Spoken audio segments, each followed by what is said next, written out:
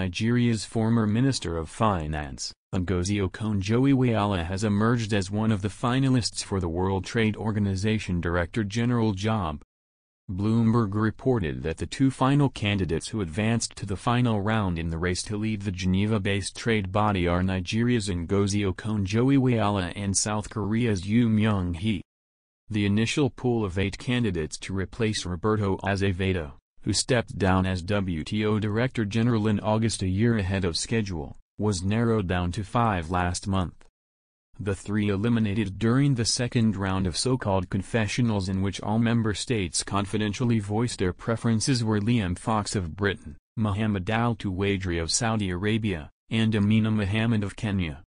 Saede Kuri of Mexico, Tudor Ulianovschi of Moldova and Abdel-Hamid Mamdouh of Egypt were eliminated in the first round.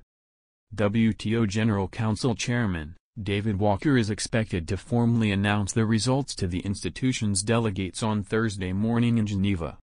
If Okonjo-Iweala emerges victorious from the final elimination round, she would not only be the first woman but also the first African to lead the global trade body.